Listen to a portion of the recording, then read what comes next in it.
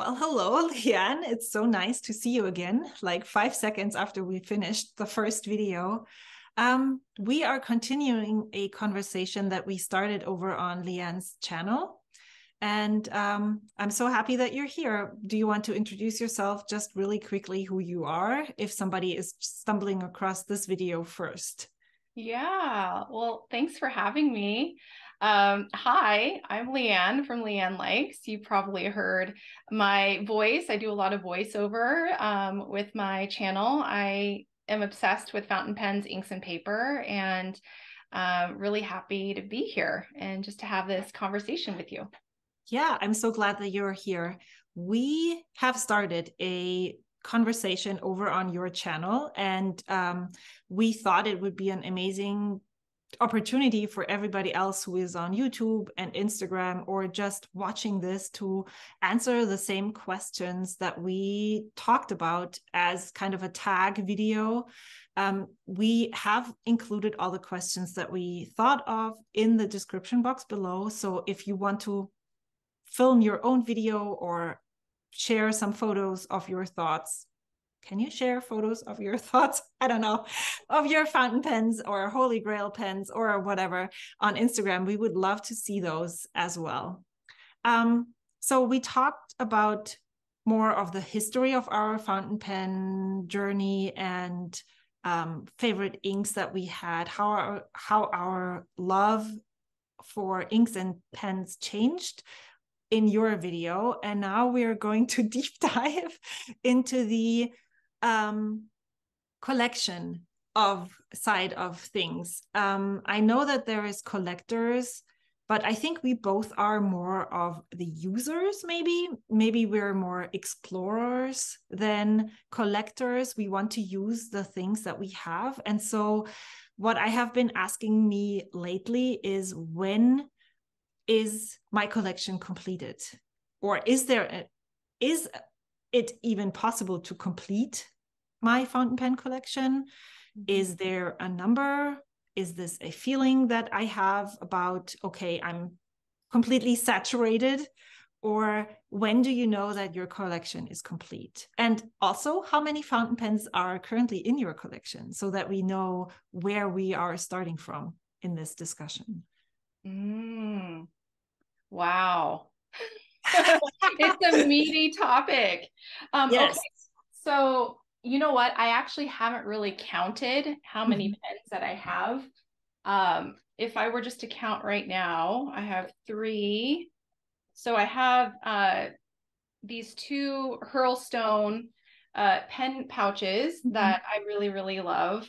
I've got one, two, three, four, five. I've got seven in here because I've got a couple back here.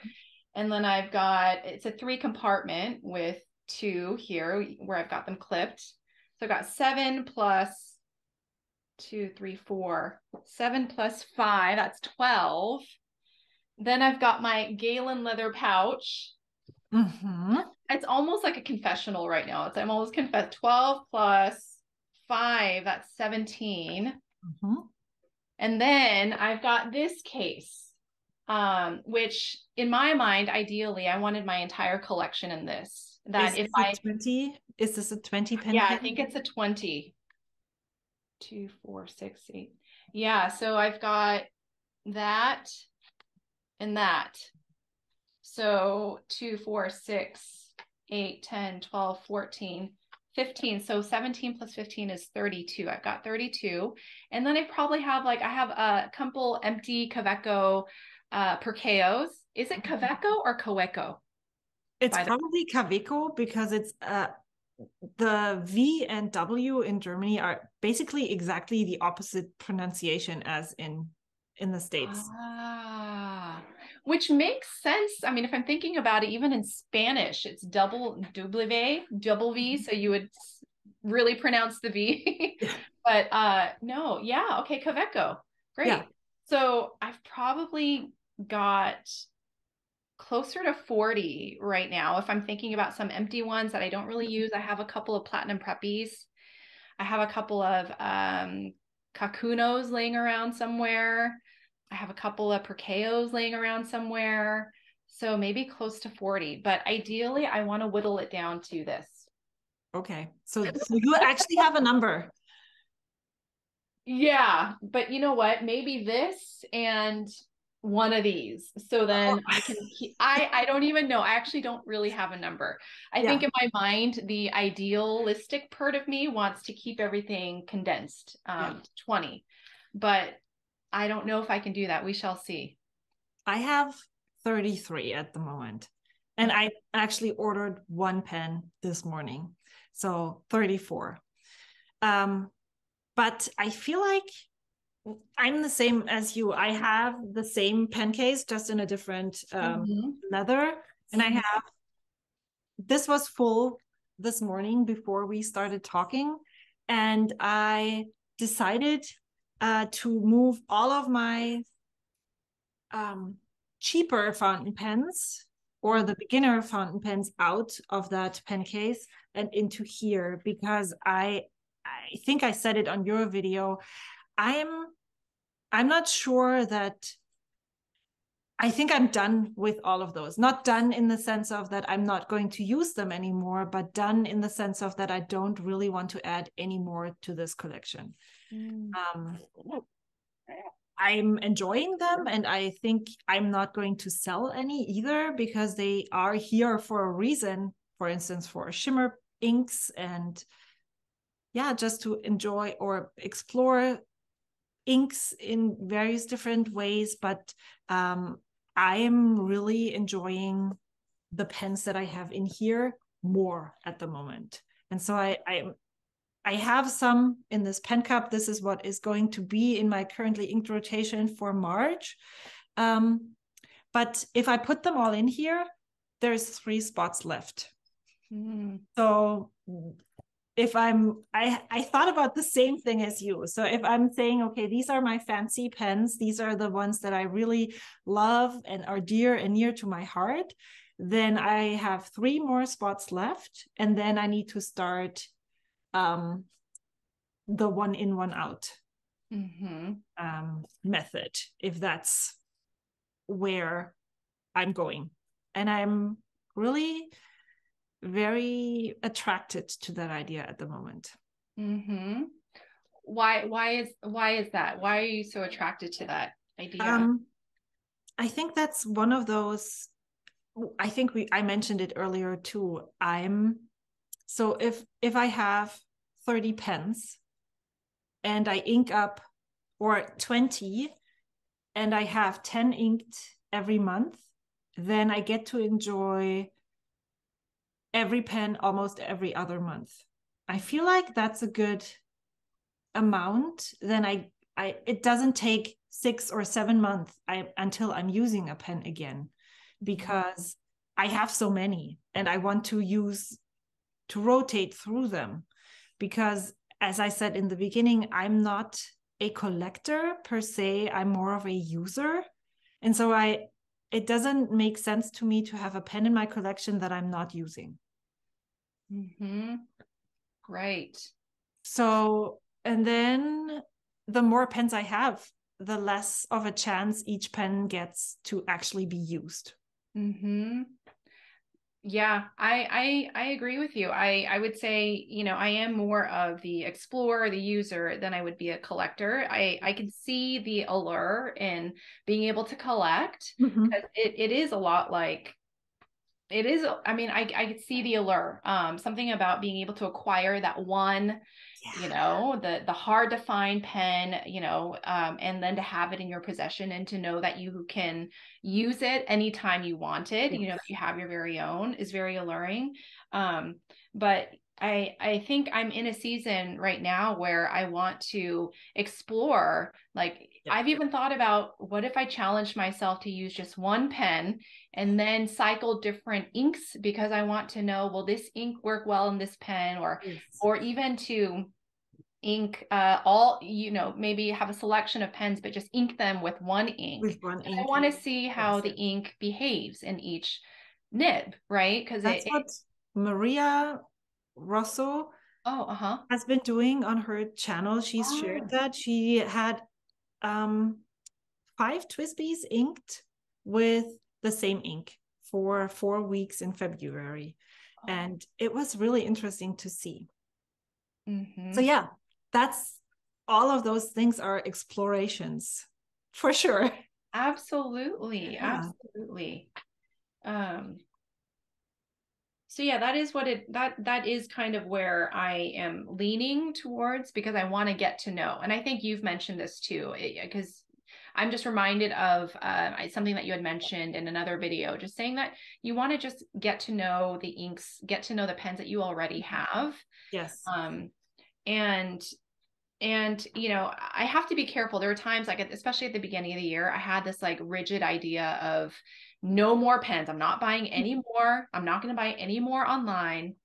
The next time I buy a fountain pen, it's going to be in a shop in person. Yes. And I don't want to declare that because I know I might just break it, but like Yes. I aspire to actually hold a pen in my hand and see if I really enjoy it. And the slower process of thinking like, okay, if I get this pen, then what role is it playing in my collection? Is there a gap? Yes. Yeah, definitely. Yeah. I think that's also the problem that why we purchase so many pens is that we don't really have the opportunity to test them in a store if it's not close by, and then you just go by what you see online, what other people say about this pen. But it's like we notice when we have those pens in our hands that whatever the other person said doesn't necessarily have to be for the same for us. Absolutely. Like case in point with the Vanishing Point, the matte black. I mean, I'm telling you, it was a very sleek, gorgeous pen, and I really wanted it, and I wanted to ink it up in a like a archival ink, just like how Lindsay Scribbles had done it. And then when I tried it, it just didn't work out. And I tried it every month thereafter and kind of forced myself to use it because it was an expensive pen, because I've heard that so many people liked it, but it just didn't work out for me. But you're right. Like a lot of it is just seeing what looks really pretty, what looks really nice or flashy, and purchasing it online, because you really won't be able to know if you like it unless you actually have it in your possession. But yeah, I've acquired way too many pens, I think. Yeah, anyway. So are you thinking that you're going to have a number that is saying, okay, this is going to stop, so 20 should be the ideal number in your collection? Or are you going to make exceptions? I think I'm going to make exceptions. But I think before that, I want to look at all of my pens and see which ones I actually don't enjoy using. Which ones am I kind of forcing myself to use? But you know what? I actually have to make an exception there too, because I remember even when something that you had mentioned, which is, if I didn't like this pen and then all of a sudden I tried it in this ink and now I love it. It's my favorite writer. So I don't want to quickly get rid of my pens, but maybe right now, the aim for this year isn't so much to whittle down my collection so that it fits in this case, but more of, let me just explore what I have now, see what I like, what I don't like. And maybe by the end of the year, I might do like a big, dump, like sell the pens that really haven't worked for me, even though I might have some sentimental attachment to them. I have like my very first pen. It's an all-star, and I want to keep it just because it was my first pen, but I kind of have to think of it, like take it from like a bird's eye view of like, will I really use this pen because I enjoy writing with it? Or am I only keeping it because it was my first pen? And is it necessary to hold on to my first pen? I don't know. Yeah. Well, I mean, then it would just be I'm holding on to this pen because it was my first pen. And I think that's a reason enough to keep a pen, but then it doesn't necessarily have to be part of that collection because you're not going to use it to write with it anymore. Maybe, I don't know, because I have the same thing. I have this Lamy Safari is the one that I used in high school. Wow. And it works. I've written with it so much. This is the original nib that was on there. It's super soft and juicy. And I will use it occasionally, probably, but not necessarily as part of the rotation. It's just there because I have sentimental attachment to it. Mm-hmm. And so, yeah, I probably won't sell it. I probably will sell any other pen first before I'm going to sell this pen, just because it's part of, it's been with me for 30 years. So yeah. It's an heirloom now. It's an heirloom. Yeah, really. Yeah, I think for that very reason, I'll probably keep my All-Star as well. And it's funny because, well, also I happen to be wearing black, but do I have it here with me? It's also black because I wanted to keep it safe. So this is my first pen. Mm-hmm. And the premise for also getting a black pen was I thought, well, I can ink it up with any color. And, the aesthetic part of me is like, oh, I can't ink, I don't know, like sometimes I don't want the colors to clash, the pen body with can't ink a green pen with an orange ink. Right. Okay. Or maybe it could, but it depends on the ink, right? Or it depends on the orange. But yeah, like with the black pen, you can ink it up with any ink and it won't clash. It'll complement, But I do have to say I do like the way it writes. It's a fine nib, but it writes more, it's not as juicy. It's not like a fine medium. It's more like an EF fine. Okay. Yeah. So are you matching colors with fountain pen color with your fountain pen ink? I'm saying still, because I feel like that's an evolution of people who use fountain pens. Oh, like in the beginning, I feel many people, or not, I don't know, but I feel like when you start out, you tend to match the ink with the pen. And then when you are deeper into the exploring stages, you don't really care anymore if it's the same color or if that, because you want to see what it writes in this pen, no matter if it matches or not. Right. I would say I'm still in the beginning of the exploratory phase because because I'm still well, it's interesting.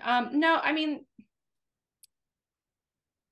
what do I have? So I recently got a whole bunch of inks from Ian Domingo, and she sent me like a whole rainbow of colors, and I didn't really match it. Well, I put a bright yellow ink in this Levon, mm-hmm. which clashes. Yeah. But it's not a good match, not because of the color and the pen and the color of the ink not really balancing. It's more how the flow in here. It doesn't really work it doesn't work very well, like lots mm-hmm. of hard starts. But I would say I'm still thinking about like, oh, I'd like to maybe put like a chroma shading Sailor Ink Studio, like a lavender bluish ink in this one. But I think that's why a lot of my most recent pen purchases are all black pens, actually. Okay. So you don't have to match. Yes. Okay. Yes. I don't have to worry about matching. And I'm kind of in a like minimalistic black pen phase right now. Because my newest, one of the like the newest pen edition that I haven't even inked up yet, it's the black Kaweco Sport aluminum in a black body. Mm-hmm. So I'm excited to try to ink this, but I mean, just look at it. It's just a black, with silver trim, like nothing fancy, but ink all of your black pens. I think I will. Yeah. So I've been in a black pen phase right now. I don't even know if I have a black pen. Yes, I do. I have a Lamy Joy. Oh, okay. And I have the Jinhao X159 or something. Oh, okay. But that's all of the black pens that I own. Yeah. I only have the cap here because I used it for my ink explorations, but this is all the black that I have. Yeah. Well, I think the reason why I ended up getting this is because I sold my black matte Vanishing Point. And I thought I still liked that aesthetic. So then I thought I'm just going to get, because I've been wanting a brass Kaweco Sport, but just haven't really bought it yet. But then I thought this will be my vanishing point. This will be my black matte pen.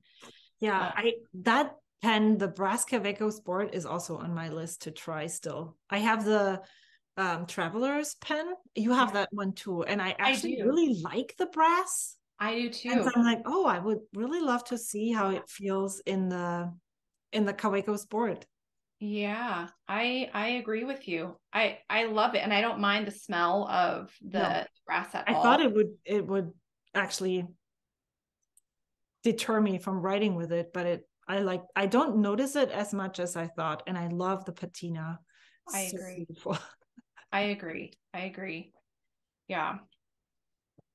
So I don't know if I would ever be set on a rigid number, but I am being really intentional with what I purchase now, because I kind of bought a little bit of everything just to see what I liked. Yeah. And I think because everything was online. So I just acquired as much as I could to see what I liked and didn't like. That's usually how we start. Almost everybody starts out like that. I feel like just trying around, shopping around for cheaper pens, beginner pens, to see what nib size they like, what suits them. Mm-hmm. And I'm recently noticing that I shouldn't buy piston filler fountain pens anymore, because I love changing out the inks. And so why would I want a fountain pen with a capacity that takes me months to empty? Right. Yeah. I have that same dilemma, because I love the way TWSBIs write. But then I don't want to empty them, because I have some here that, I haven't emptied them because I don't want to lose the ink. But yeah, I'm kind of stuck. I'm kind of stuck with the ink. I don't want to empty them out. Yeah, I have one that I'm carrying into the next rotation. I inked it in January and it's still half full. And I'm like, when is this ever going to end? Right. But I'm going to empty it out at the end of this coming month, like at the end of March. Either it's going to be used up or it's done. Yeah. I'm okay with losing that much. Yeah. Maybe I should actually be free to do that as well, because otherwise it becomes a bit of a liability or like a burden. I'm like, oh, I got to use up all this ink. I can't switch it out, and therefore I haven't used it though, because I've got my actual currently inked. But another philosophical question for you. Do you feel pressured to use all of the ink samples that you have in your stash in fountain pens? Do I feel pressured? Like you said, you felt a little bit overwhelmed with the amount of ink samples that you have now, because you did so many swaps. But I think you swatched them all on paper. Yeah. So is that enough usage of a sample, or is it only used when you actually have it in a pen? Oh, yeah. My assumption is I think I will have used it if I ink it up in a pen. Because I want to see if I like the ink. I mean, the goal is I would try the sample. Is it something that I would love to buy a bottle of? But if I really think it through, I don't know if I liked that ink so much and I buy a bottle, would I use the entire bottle? I don't know. I mean, but yeah, I think part of the assumption for me is that I get to swatch it and that's really fun, but I don't really have it yet inked in. Sometimes I don't have it yet inked in a pen. So I can't say that I've used it until I've inked it in a pen, because I want to give the ink a shot. I want to give it a chance. But it feels kind of overwhelming, because already I've amassed like a big grocery bag and it's organized in Ziploc bags, and I just don't know if I could even get through all of them. But yeah, how about yourself? Yeah, I've been thinking about that same thing, especially since I started the subscription to the Ink Flight, where you get 7 samples every month. Wow. And that adds up really quickly too. And then also I swapped inks with friends, and one of them sent 10 samples. So I get 10 at one point, and that makes it grow really fast. I have been thinking that swatching them in my swatch book and just deciding if I like them or not is enough for me to allow them to come into my house. And then from there, I can decide, do I really want to put this into a pen? Was the swatching experience enough with this ink? Can it move on to a different person's house? Or how am I going to deal with this? But I feel actually much better since I started looking at, okay, ink samples, I swatch them, I appreciate them by swatching them, and then it's okay. It's much better than thinking to, oh my gosh, I haven't put this ink in a pen and I have had it for a year. That feels more realistic. And I even feel like a lightness on my shoulders thinking about that. You're absolutely right. I mean, also somebody commented, you have a YouTube channel. You do us a service by swatching those inks. I'm like, that's a nice way of thinking about this. So here, if you need that permission, you are doing a service to the whole YouTube community, fountain pen community, by swatching these inks. And then you're good. Absolutely. That feels very right. It feels really good because just my, just sharing with you, like what I was thinking, my perspective, it felt like a bit of a burden. Like I've got this bag full of inks that I realistically, will I be able to ever ink all of them up? Probably not. But just the idea of kind of welcoming them into my channel home and sampling them, swatching them out is just enough. Because it's not realistic to try to ink every sample up. And it's really overwhelming when you think about, the moment that you just start to explore. I mean, even just the Sailor Ink Studio lineup, all the numbered inks from 100 to 1,000, there's just so many. Yeah. Yeah. Yeah. But, I'm just thinking of when well, I lost my train of thought. Here it goes. Last year, when I went to the San Francisco Pen Show, I took all the samples that I hadn't used and that I didn't feel drawn to with me and handed them out as goodie bags. And that was a really good way to just destash them. But I'm also thinking of just offering them like maybe once a year. Have I used this ink in the last year? Was I tempted to use it? And if not, then maybe I'm just going to give it to someone else. Yeah. And so I don't have to like think about this all the time. I'm just going to collect them for a while. And then if I haven't used them in a currently inked or ink rotation yet, then maybe I don't want to put them in a pen. And that's okay too. Yeah. Yeah. Well, that's really freeing because I'm thinking about some of the bottles of ink that I already have. I haven't been, I know that's another conversation. Like I've already committed. I've already committed to these bottles of ink because I already liked them. They've kind of passed through, I won't even say a rigorous examination. They've passed through some of the initial tests where I've loved them so much that I wanted a bottle. And a lot of them have been untapped because there are so many ink samples that I'm trying. But what if I do the due diligence and do all the swatching of the ink samples, release them, and really just commit to the bottles that I already have? That might work as well. Yeah. I've been thinking of, maybe I just need to give away samples of the bottles that I have so that I don't have to have the pressure of 50 milliliters, but maybe now there's only 15 left or so.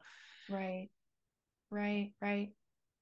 And that's been the lovely part of being in this community too, is, through the ink swaps and just meeting other folks on the channel or even on Instagram, being able to connect with them and swap inks or just share some of the inks that I already have.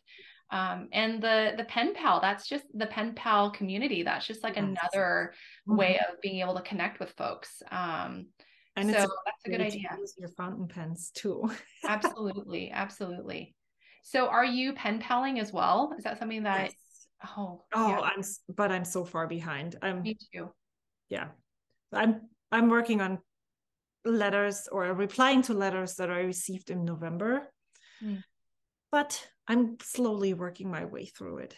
But it's a lot of fun. So I'm not really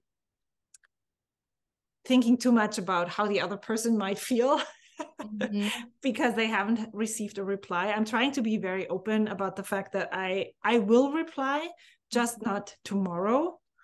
And so when they send a letter, they already know that it's going to take a while until I reply. So I hope that helps. Snail mail for sure. Yes, Yeah. for sure. Yeah. Yeah. Yeah, I think, do you have anything that you want to share any more? No. I feel like we were at the end of our conversation kind of, and it would be a good point to just wrap this up and say goodbye. Sounds good. Yeah. Yeah. Okay. Then thanks everyone for watching and maybe listening. We really appreciate that you stuck with us for this time. And if you have anything to add, if you want to reply to all of those questions, please feel free to leave comments on either of our videos and make your own. We would love to hear your thoughts on all of those questions. And yeah, maybe we can continue this conversation at a later date as well. Sounds great. Thanks so much for having me. It was really fun. Okay. I will see you soon online. Yeah, Bye. sounds good. Take care. Bye.